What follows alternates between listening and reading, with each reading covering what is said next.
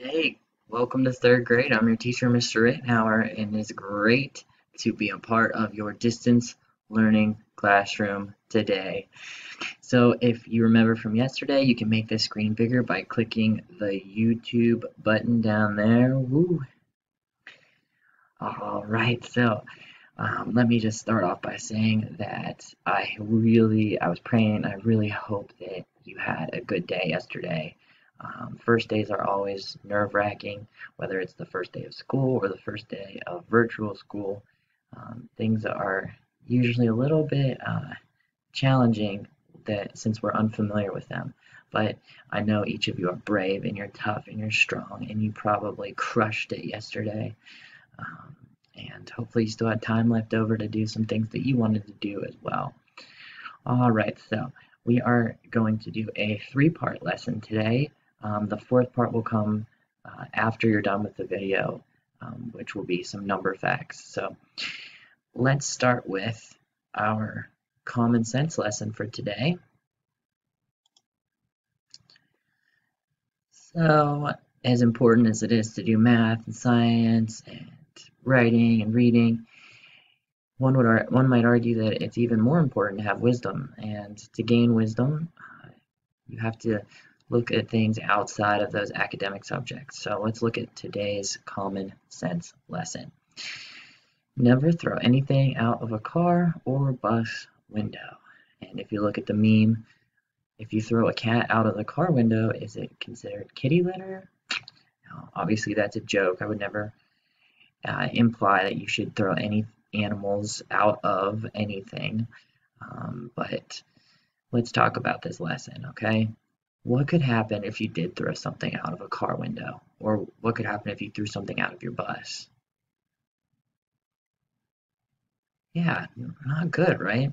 You could, one, it could hit someone behind you and cause them to get in a wreck. Two, it could actually end up hitting the back of your car and ruining it, especially if it's something hard. And three, now that litter that you just had is on the road or on the side of the road and it's going to pollute our earth. And an animal could come by and eat it, especially if it's not like a banana peel or something that can biodegrade. It might end up getting stuck in an animal's body and killing them. So it's really important that we keep our trash and everything inside our car till we get home, and then we can throw it away in the trash can, all right? So that's obvious. That's why it's common sense. Okay. So we are going to start off with a writing lesson, and we're going to do a couple writing lessons this week, and they're all writing letters. If you have available at your house an envelope and a stamp, please go get that now, as well as a blank piece of paper to write your letter on, okay? So pause the video if you need.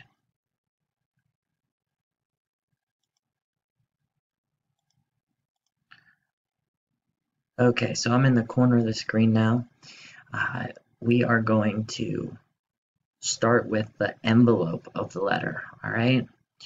If you don't have any envelope at home, no big deal. Just watch this for review so that you know how to address an envelope. You don't actually have to do it. Those of you that do plan on sending the letter that we're going to write, I want you right now to think about who you want to send it to. Whether or not that's grandma or grandpa, aunt, uncle, maybe it's your friend, somebody that you probably aren't going to get to see because of this shutdown. Well, as it just so happens, I got a message this morning from my teacher friend in Franklin, and I have some really sad news, boys and girls. Nick, from earlier in the year, the one that moved, something happened in his family where his mom did something bad, okay? Kids make mistakes, adults also make mistakes, and Nick's mom made a mistake. And now Nick and his little sister Caroline, you might remember her, she had Miss Rollman. I know Emily Popovich's little brother Joseph was in her class. Well, they are living in in a special home right now, and I was asked by my teacher friend from Franklin to see if anyone would be interested in maybe writing him a letter. He's going through a lot right now, and I know everyone's going through a lot, but can you imagine going through all that without your family? So I am going to make my letter to Nick this morning, and you are welcome to as well. So whoever you decide to write it to, the first thing you're going to do is you're going to find the middle of your envelope. So pretend that my screen here is my envelope. Okay? And right in the middle, I'm going to put a star next to where I want you to find. Right in the middle here of the envelope, I want you to write the name of the person that you are writing to. So for me, I'm writing to Nick. And of course, if you're writing to grandma or grandpa, make sure you put like grandma and then their last name, like Grandma Campbell or Grandma Ritenour, okay? So, get the person's name, pause it if you need more time, that's totally fine. The second line is always the address. So let me pull up my phone here because my friend texted me the address for Nick. Okay, so Nick's address, his temporary address, is 132 Jared Lane. Now I'm not going to write Lane, I'm going to abbreviate it. It's LN period. Alright, so once you've written the street address, now you're going to write the town or the city that that person lives in. So in this case, for Nick, it is, oops, I'm going to undo that because that's messy, Kennerdale. For those of you that don't know, Kennerdale is like if you're driving past like Barkeyville, but before you get to Franklin. So Kennerdale, and then after the city, you always put a comma, and then you put the state abbreviation, both capital letters. So in this case, it's PA, and then you're going to put their postcode or zip code, same thing. So Nick's is 16374. Okay, so we're gonna write another letter later this week too. So maybe if you're writing one to grandma or grandpa this time, maybe you might want to write one to Nick next time. Okay, I'm actually going to include in your Google form later a spot for you to put your address if you are interested in possibly writing a letter to someone in this class. Yes, I know, I'm excited. If you want to write a letter to a classmate, go ahead whenever you're done with this video. In the Google form, you're going to want to include your address. And then I'm going to put everyone's address together that wants to do this. And later in this week, whenever we write another letter, I'm going to post that so that you have the opportunity to write. So maybe Carson, maybe you want to write a letter to Evan, or Jasper, maybe you want to write a letter to Cody, or maybe, you know, you get the point, right? I don't need to keep talking. Okie dokies. Now that we have the middle part, so don't draw this on your list. Check. That's the most important because that tells the post office who and where the letter is going. Now we need to turn our attention to the top left corner. Okay, so undo.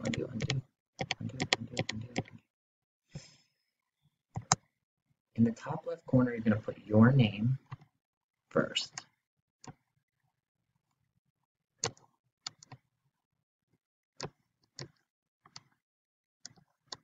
Remember to write neat.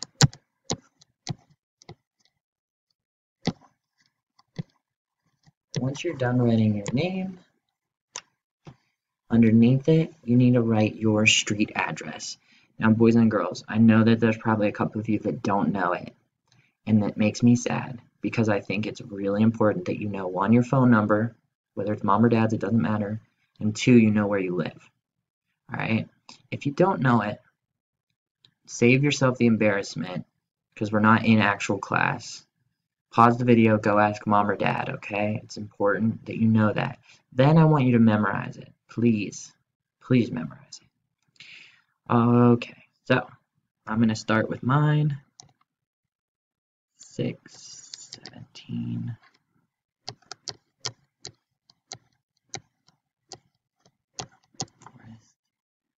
Now don't forget, you can abbreviate words like drive, lane, road is RD, avenue is AVE, boulevard is BLVD, and they all have a dot at the end. Alright, pause the video if you need. If not, we're going to keep moving on to the city. So for me, it's different than yours, probably. I know everyone lives in Mercer except for Willow. She's got a Sharpsville mailing address. So for everyone else, pretty much, it's going to be Mercer. But for me, it's not. Grove.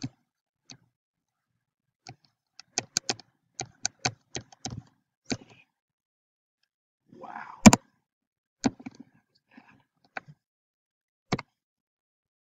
So I got this awesome new stylus, but it's still a challenge to write neat.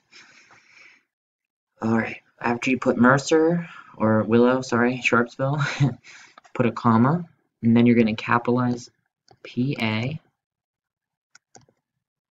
and then you're going to write your zip code. So, actually, now that I think about it, Wiley, I wonder if you have a New Wilmington one. I don't know. You should know that. Your zip code is probably, most of you, 16137, right?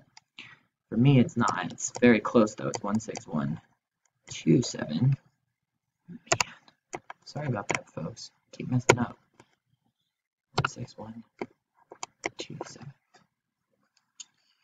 Okay, so pause it if you need to. We got our mailing address, our return address, and the last thing is one of those guys. So stamps usually come in a roll. If you look in the bottom corner here, I've got mine. Or a page. You just need one stamp. All right, because we're just mailing one piece of paper. It's light. I believe it's every ounce that your letter weighs. You need a stamp, and unless you plan on shoving like 6 pieces of construction paper, you probably are only going to need one. Okay, so put that in the top right corner. Make sure it's neat. Good job. All right, now we have our envelope done. Let's get to the actual important. I shouldn't say important because both are important, but let's get to the reason why we're doing this, and it's to write a letter. So grab your piece of paper. We are going to start writing. So I just had a piece of line paper, and I added some things so that you can work along with me here. I'm going to make mine. I'm going to write it in blue because I like the color blue. You know what? Let me just do purple because it's my favorite. First things first on your letter. Let's give it a date in the top right corner. So today's date is 3, which is March 31st, 2020. Alright, so now that we've got the date, we're going to actually skip a line and go all the way over to the left side. We're going to start our letter with a heading. We almost always use dear. Some kids think you put a comma after dear, but hopefully my students remembered it doesn't go after dear, it goes after the person's name. Alright, so, right, whoever you address the envelope to, or if you don't have an envelope, whoever you're giving it to in your house, whether it's dear mom, dear dad, whatever. For me, it's dear Nick. Then what do I need after that? What do you think? I'm going to start calling on kids. What do you think, Jasper? Good. Dear Nick, comma. Alright. This is the part of the video that you're going to pause and you are going to focus solely on writing. I want you to write a couple sentences, thoughtful sentences. Follow all your punctuation rules. to the person that you're writing to, okay? And remember, if you're writing to Nick, all right, be sensitive.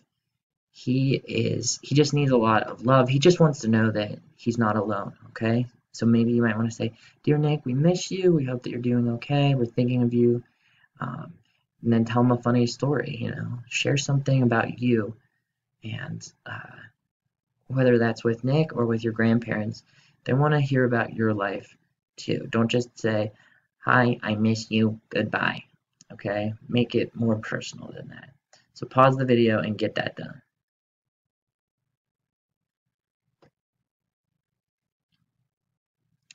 All right, welcome back. So what I'm going to show you is just the first paragraph of what I wrote in my letter to Nick. I wrote more, but it's pretty personal, and so I'm not going to share it with everyone. But here's what I wrote at first. This is my first paragraph. I heard about what you're going through, and I wanted to reach out on behalf of your old Mercer class. We are sending you our love and prayers. Okay, so I read that to you for two reasons. First of all, I wanted to share what I wrote to Nick, since I'm writing on your behalf as well. But second, I wanted to share that so that I could read it out loud. Good writers always reread what they wrote to make sure it's good. And I think I have everything that I need. I don't see any spelling mistakes. It sounded right. I think I've got punctuation where I need to. So I'm going to move on to my very last step. And that is the closing. Now this letter is to one of my former students, all right? He was part of our class family. I'm going to sign it with 4 letters, love. Maybe you want to write stay healthy. It's up to you. But after you're done with your closing, you always need to add a, what do you think, Evan? Good job. Always add a comma. So love, because the comma is like taking a little break before you write your name. Love, then you, on the next line right below it, put your name. Love, Mr. R. Okay, so your letter is done, but let's just say that you want to add something extra. Maybe you forgot something. You can skip a line underneath your name and go back over to the left side, and you can do this little trick called a PS. All right. Now, a P, the P stands for post. It means after your letter. If you forgot something, you can add it in. So maybe I forgot to include something to Nick. I'm going to write PS. I hope you're being nice to, and Nick's sister's name is Caroline, so that's what I'm writing to Caroline. Exclamation point. Okay, so if you forgot something, that's your chance. You can add it on. You don't have to go back and erase your whole letter. You can just add on a PS. All right, so now that you've got your letter complete, read it one more time, make sure it's perfect, and you're going to fold it so that it will fit in your envelope. And then you're going to stick it in your envelope. That looks like mine, it's addressed, it's got a stamp on it. So once you stick it in the envelope, you are going to want to, here's my envelope, you're going to want to do one of two things, all right? I absolutely hate the envelopes that you have to lick, but you might have to lick it and then seal it, and then even add a piece of tape to make sure it's secure. There's a great Seinfeld episode about that, by the way, that your parents might have seen. Or, this is what I buy, these special envelopes that have self-adhesive. You just peel it off and it'll stick itself. All right, you want to make sure it's secure because remember, it's going to go to a couple places before it gets to where you want it to go, and those places, there's a lot of movement and a lot of the handling of the letters, and you don't want it to come undone. So once you're sure it's secure, then you've got 2 options. All right, actually 3 options for this.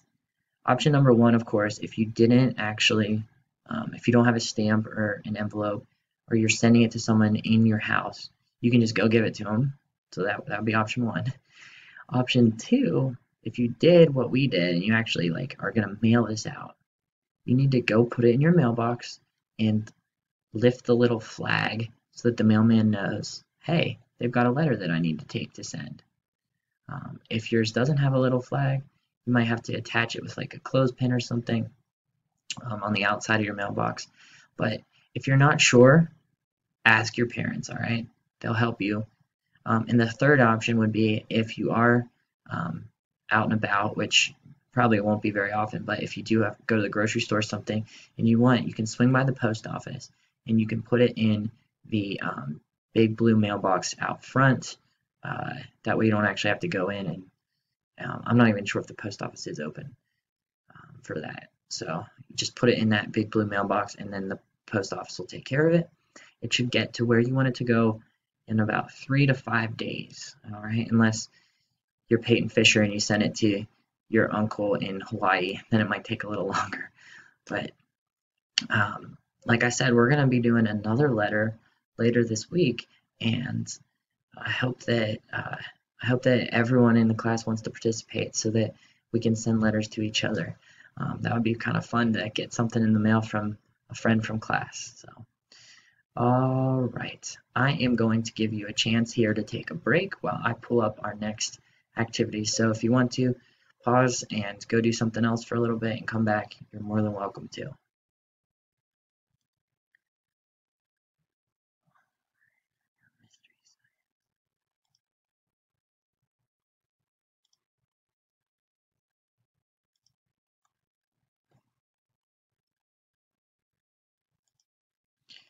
Okay, welcome back, boys and girls. It's time for round two. We've got a science lesson today on your blood. All right, so this kind of fits the theme of what we've been talking about even this past week, where we learned about germs and how to kill germs and how we get sick.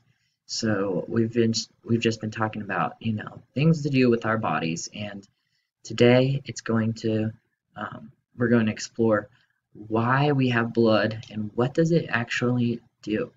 And I hope throughout this video, whenever there's questions, I hope that you're able to kind of either talk them out loud or think about them in your brain and kind of hold on to these, because later in your Google form, I want you to share some of your thoughts, okay? All right, so I'm going to shrink myself to the corner and play the video.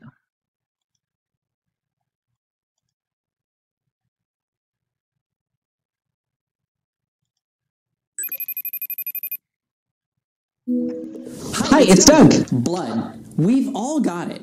Personally, makes me a little squeamish or lightheaded if I see it. Maybe you're tougher than I am.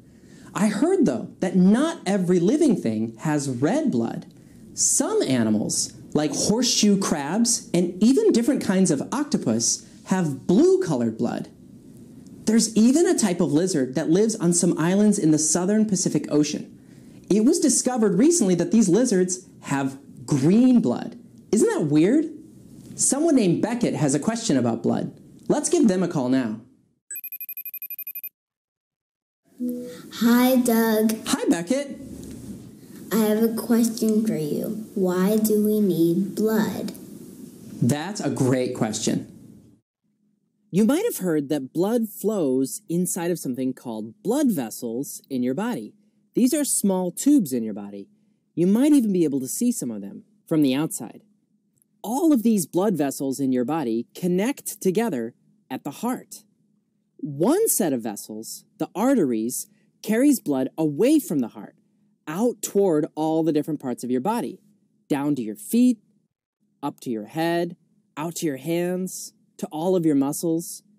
Then another set of vessels, the veins, turn around and take that blood back toward the heart.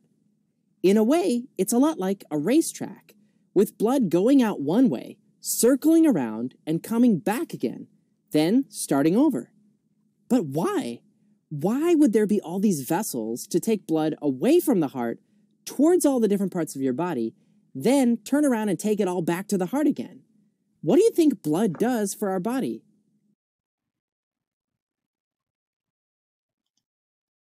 Okay, so what do you think blood does for our body? Hmm.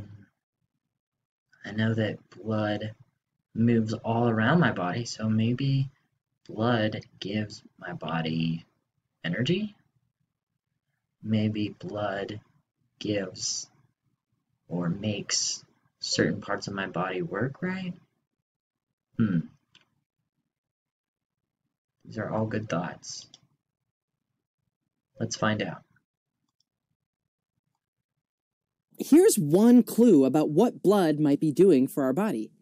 Even though blood vessels are found all throughout your body, by studying the inside of the body, scientists discovered that there's a whole bunch of little blood vessels that connect to the small intestine.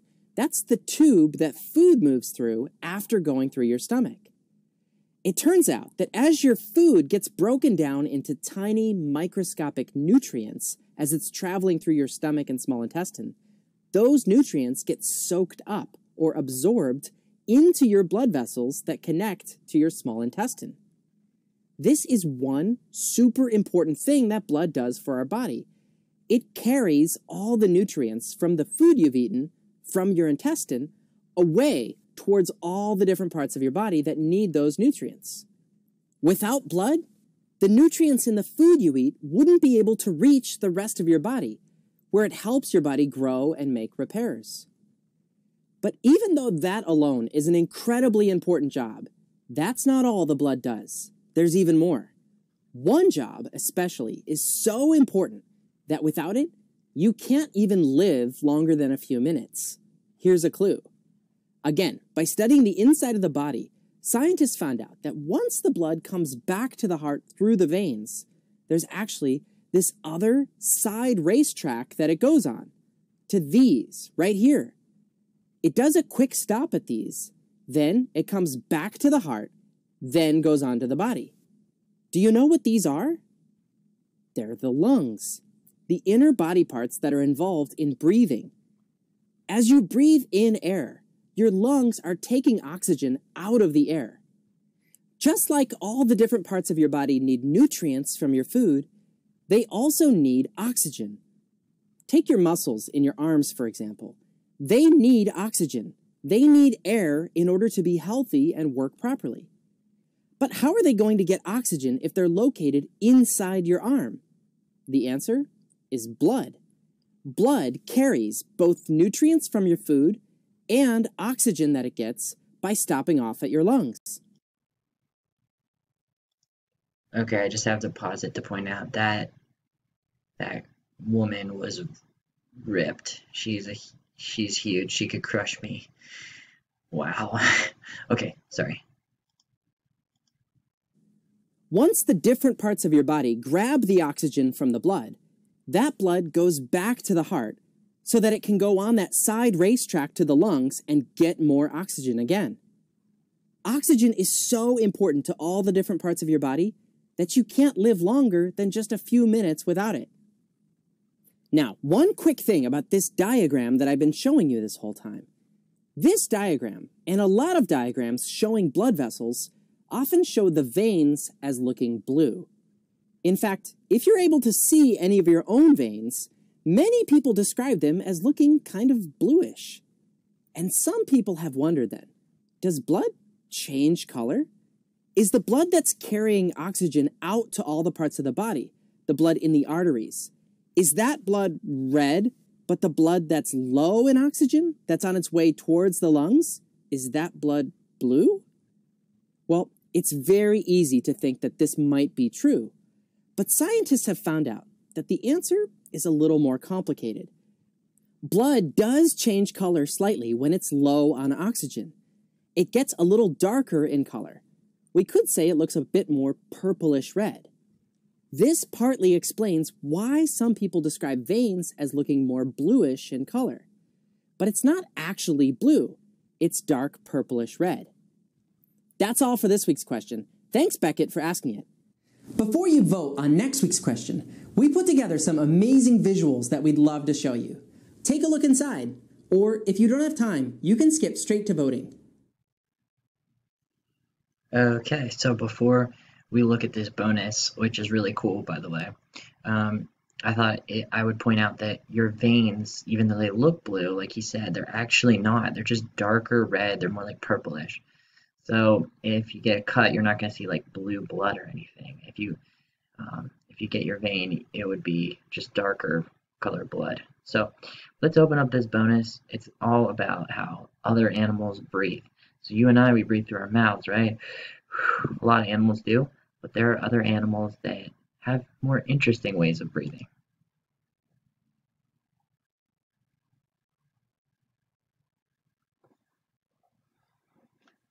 Number 5.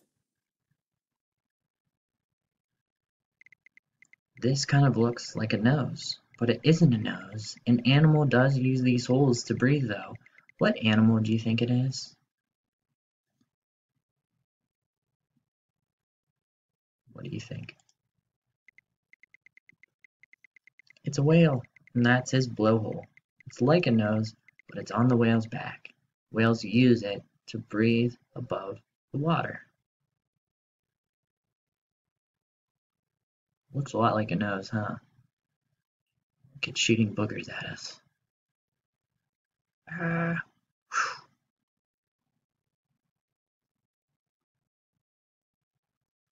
Whales are really neat. I've been lucky to see them up in Maine a couple times and in Alaska. Really cool. Number 4. Alright, so whales hold their breath for about an hour to swim. How long do you think these animals can hold their breath for, and why? What do you think about the elephant? How long? What about that bird? How about the iguana? Which one of those do you think can hold their breath the longest? My money is on the iguana. Gannet birds dive underwater to catch fish. They hold their breath for about a minute. Watch them swim with their wings.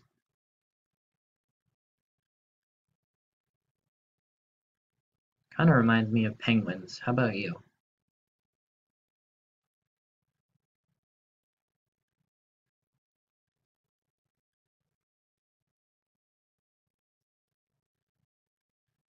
Wow, those are cool.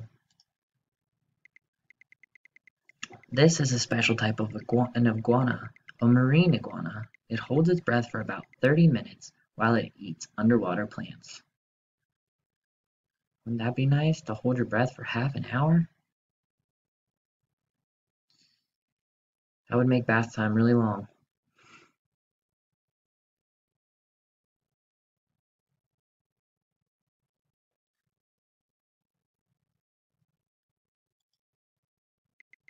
And we've got our elephant. Elephants go swimming too, but they don't need to hold their breath. They just stick their trunks above the water to breathe.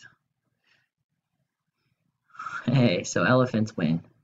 They can stay underwater as long as they can lift their trunk up. Good for you, elephants. Number 3. Caterpillars don't breathe through their mouths or noses. So how do they breathe? How does air get into their body? Take a guess. Well, we should know this from Miss Jackie from Munnell. She taught us that almost all insects breathe through the air.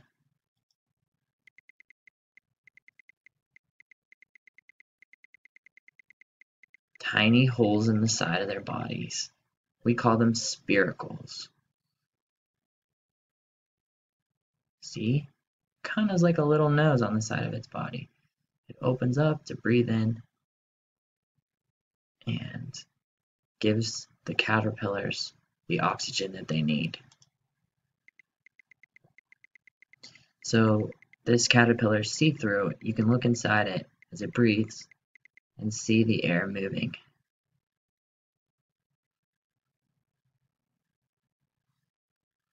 It's really cool.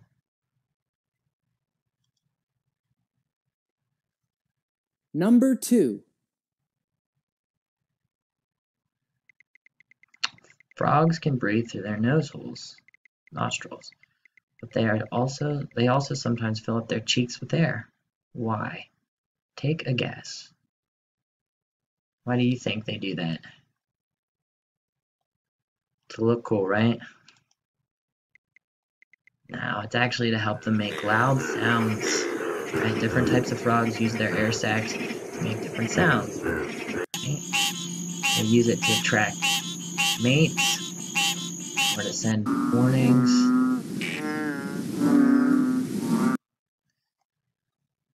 And now, the last one. Humans blow bubbles using the air in their lungs. Which animals do you think can blow bubbles? Oh, I love doing that with chocolate milk.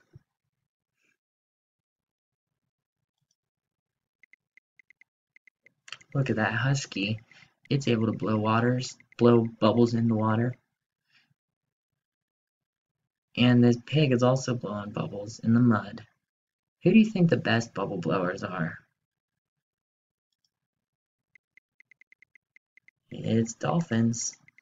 They use their blowholes to blow big bubbles, and they can even blow bubble rings. Wow, look at that. Dolphins are so cool.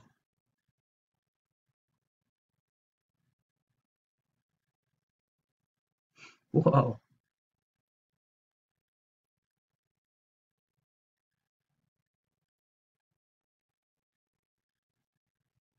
All right, boys and girls. That's all the time we have for science today. I hope that you took away from that lesson some of the main points, which are blood is very important. It carries two main things in our body. It carries nutrients, right? That's the energy we get from food. And secondly, it carries oxygen to the rest of your body, which is so important. All right, so you can either take a break or you can go grab your Grammar Simple Solutions book because we are moving on to the third part of today's lesson. Okay.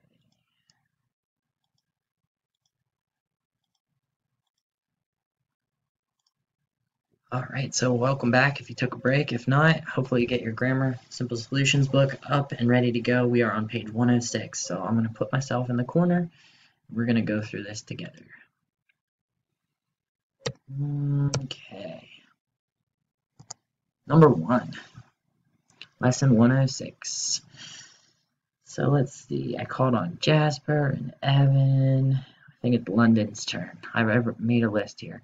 So London, how can we make loaf plural? Look at the F here. We can't have FES at the end. It's just like YES. You don't have it, right? You have to drop the Y and add an I. Well, in the case of an F, you drop the F and add a V. Good work, Lulu. You add a V. All right, so keep that rule in mind. Sophie, what do you think life plural would be? If you have more than one life, you have like a cat, 9 lives, right? VES. Good work, Soph. All right, so number 2, match. Concrete nouns name what? I'm just going to draw a line. What do you think, Bobby? Concrete nouns name ideas and emotions and qualities? Or do you think concrete are things you can see and touch? Well, Bobby, what is concrete, right? Think about that. Outside, concrete, it's like, it's hard. It hurts if you've ever fallen on it. If you're riding your bike and you land on concrete, it's something that's hard, something that you can actually touch. Now, let's see, Lucas, you're up. An abstract noun, I know we know the answer already, but think about art class. Abstract, it's like something that's creative. It's an idea, right? That's what abstract is. So can you think of an abstract noun? How about joy? And can you think of a concrete noun? I'm thinking joy cone, so I'm going to say ice cream. You can actually touch it, right? And it tastes delicious. Okay, let's move on here. Number 3. Write the past tense form of the verb. She was not injure in the accident. So the past tense of injure, if it happened yesterday, would be, what do you think, Patina? Good work, girl. Injured. Good job. Number 4, choose the word that match the underlined word in the sentence. All right, so just choose the word, so maybe it's more than one. Let's read the sentence. There are many advantages to riding a bike. So which words mean the same thing as advantages? What do you think about difficulties? Cody, yes or no? Advantages, difficulties? That's a no. All right, how about, let's see, fish, benefits. Are benefits advantages? I'd say so. Let's see, doobie, drawbacks. Are drawbacks advantages? No, that would be the antonym, right? The opposite. And Emily, good things. Are advantages good things? You betcha, Popovich. So benefits and good things. All good things, all good things. Man,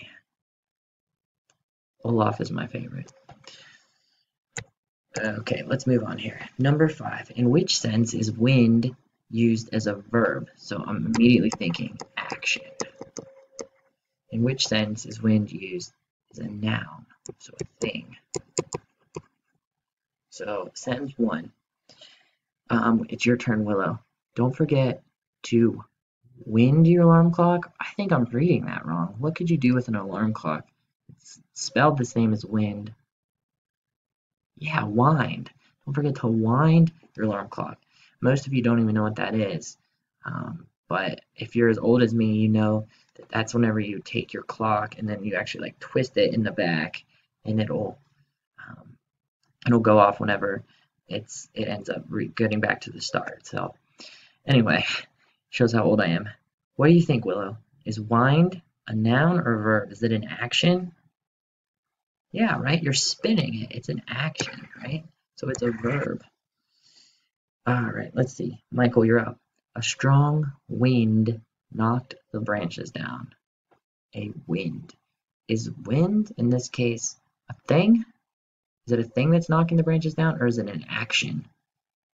Well, the action is knocked, right? That's the actual action that the wind's doing.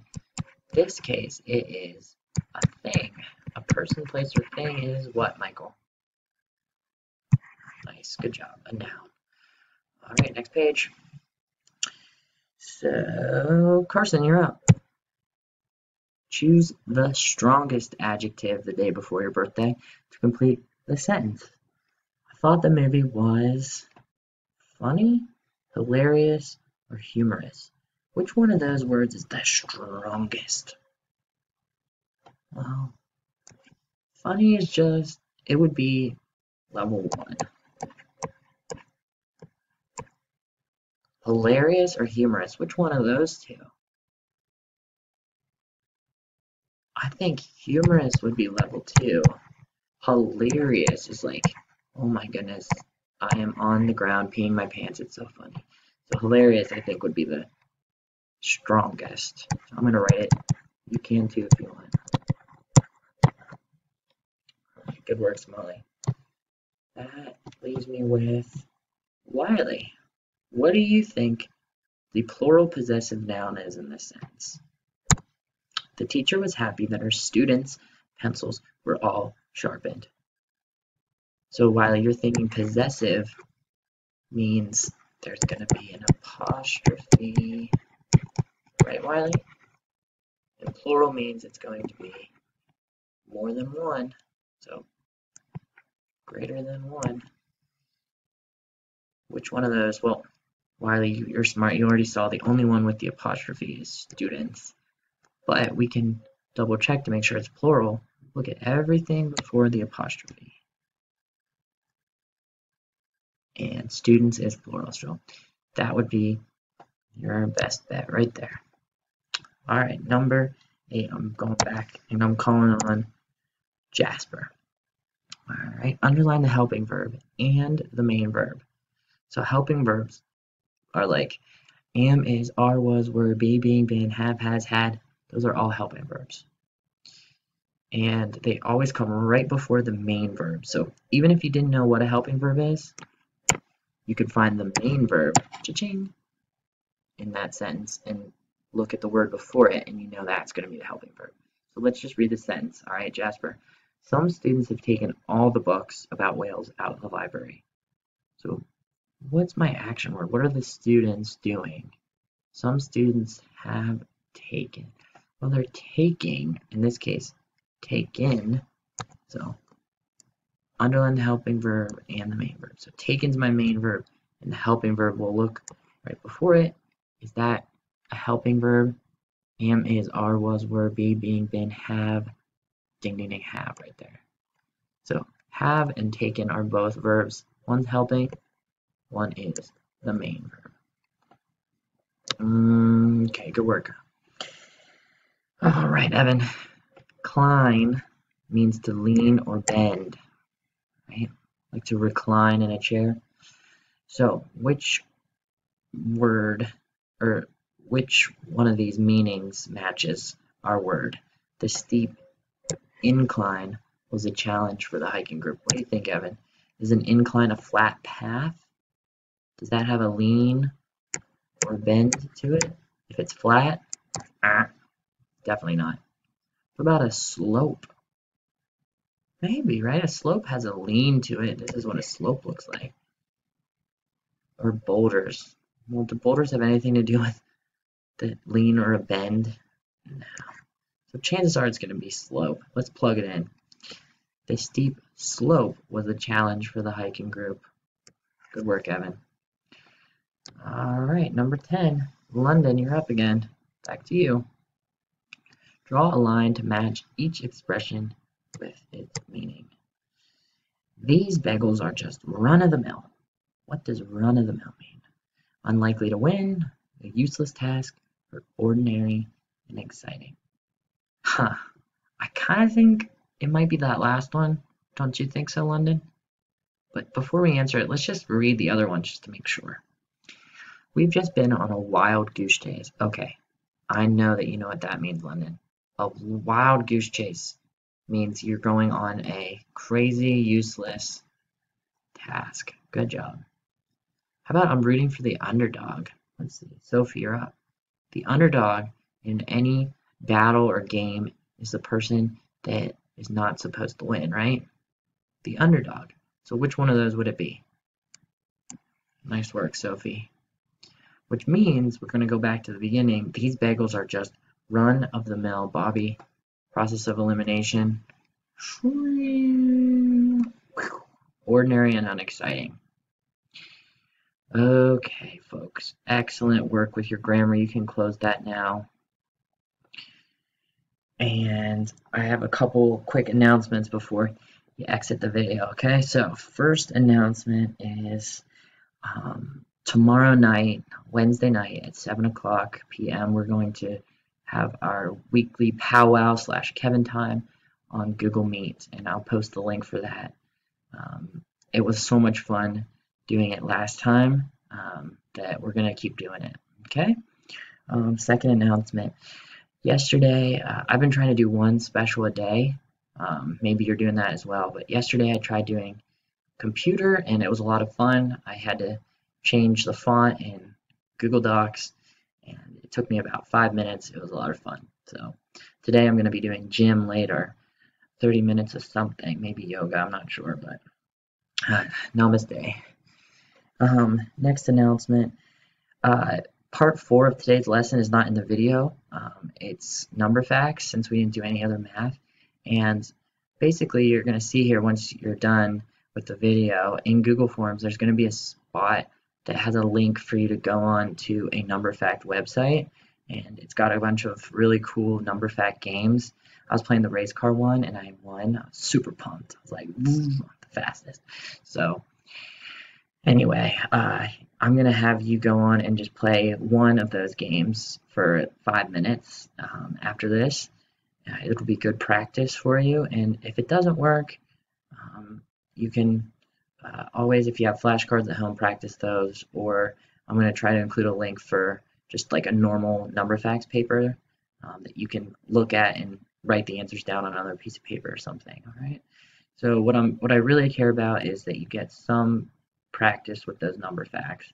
That way that you don't forget them all by the time it's fourth grade. Okay. Let's see. Oh yeah, one more thing. I mentioned this earlier during the writing part.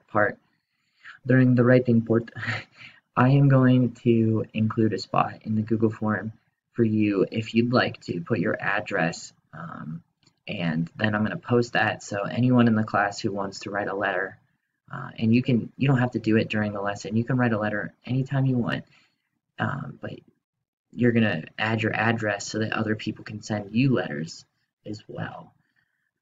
If you want to participate in that, I always think it's cool to get handwritten letters. I know I've had students that from years and years ago that have sent me letters in the mail, and it makes my day. So anyway, I think that's all I have for you today. As always, I miss you and I love you guys, and be praying for Nick. He's just in a really rough spot right now. So all right.